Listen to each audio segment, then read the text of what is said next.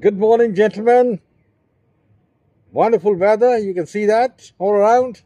I'm in front of my villa, the beautiful sea frontage, and I thought it was a good idea to talk to you about Pakistan. Now, Pakistan, as you know, is a brother of India, but the obverse side, the different, the twin, but with a different face. It is the land of Hades, the land of death. So, gentlemen, there are a lot of problems in Pakistan.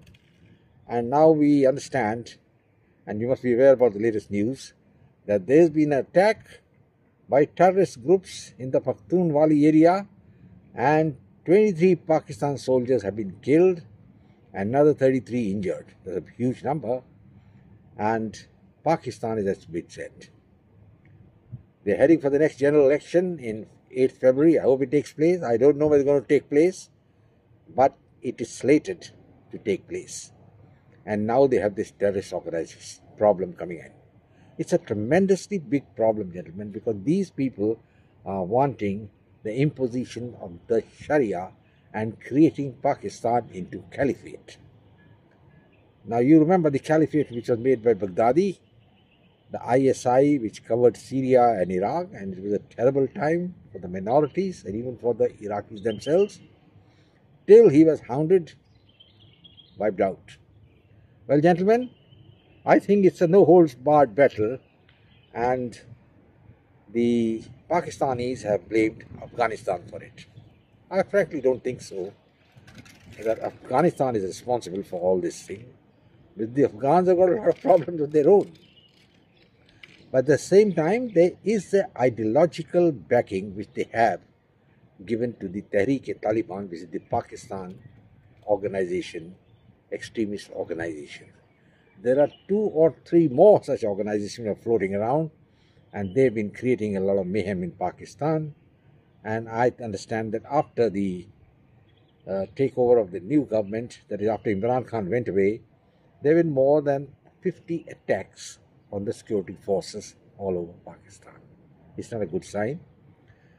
And now the question arises, how did this happen? I mean, in the sense, after all, why did it happen? Well, they must thank one of their presidents for this, and that is President Zia Ul Haq. This man was president from 1978 to 89, and he was a man without any popular support, so he had to bolster his support up, and he bolstered his support up by feeding to the extremist elements in Pakistan, thinking that the mullah is going to help him and he's going to remain in power for all time to come. Well, gentlemen, that is the actual fact. And he then formulated a policy that he knew they could not fight, the Pakistan army could not fight India. So he said, let's bleed India with 100 cuts. So he began to nurture terrorist organizations in Pakistan, the aim being to cross the border and create mayhem in Kashmir, Punjab, and other places. Well, gentlemen, easy to make a plan, write on a paper and send around, but on the ground it becomes very difficult. And Zia paid the price of riding the tiger. You remember he had got his opponent, the previous Prime Minister and President Zulfikar Bhutto, hanged to death in the middle of the night on a false charge of murder. And not only he, but his other generals like General Chishti and other so-called generals who put all those medals, besmirched their uniform by this dastardly act. Well, gentlemen, that is the actual fact which I must tell you now. And he paid the price for it because somebody put a bomb in his plane, a C-130, and blew up. And the American ambassador, who was his great crony pal, they were together, and 6 generals all went to the next world. But he left behind the seeds of this thing, the terrorism, by nurturing the terrorist organization, and which the subsequent Pakistan leadership thought a damn good idea. And they kept on nurturing them. They were distinguishing between good terrorists, bad terrorists. There's nothing like that. They didn't understand. Even Nawaz Sharif in his first and second term as Prime Minister didn't understand that terrorism is a seamless organization, and there's nothing like good terrorism and bad terrorism. And all the terrorists have now joined up, and they put Pakistan on the mat.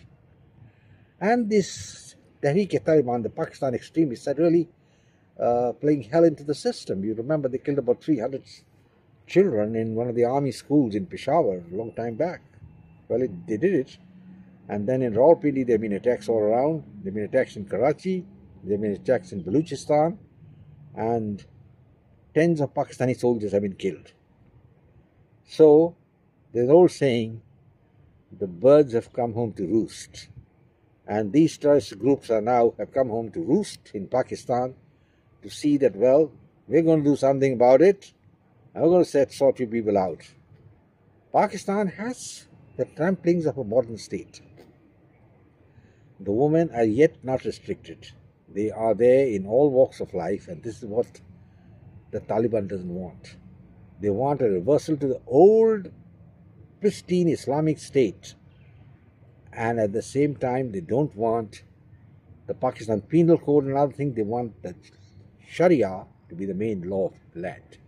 Well, the Pakistanis are fighting, but it's a half-hearted fight, and there doesn't seem to be any cohesive policy in Pakistan, because the previous Prime Minister Nawaz Sharif has come back now, and all the charges against him have been put away. I mean, he'd been sentenced for 10 years to jail in one charge, 7 years for jail in another, and all have been put into cold storage. Now the court has said they are defunct.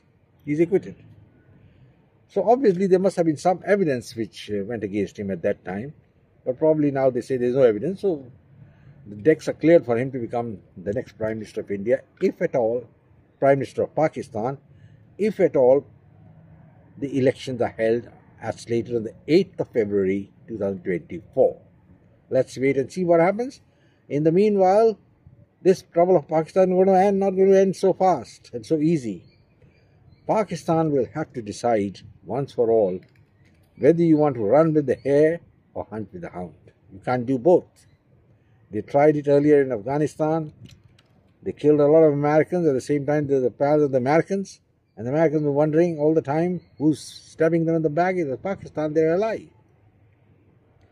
But the Americans, as you know, are pretty blind. You know, like Cyclops. They got one eye, and you blind that eye, you don't know. Cyclops, as you all know, was a great giant who, part of mythology in the famous tale of Ulysses. So it's something like the Americans, something like Cyclops. You blind that eye, they don't know what's happening. And they all the time think India should be kept low. So I will just digress and say that India faces a greater danger, not from Pakistan or China, but more from America. Maybe I'm going to make a video on that some later stage, and you can, gentlemen, have a look at it, I'm sure. And you're watching my videos. I'll repeat in between here that please subscribe to my channel, share it with your friends, and give your comment. And I look forward to interacting with you more and more. Gentlemen, now coming down to Pakistan. Pakistan is facing a tremendous insurrection in Baluchistan, number one, in the northwest frontier province, the earlier, now called the Pakhtunwali, and also in places in Sindh.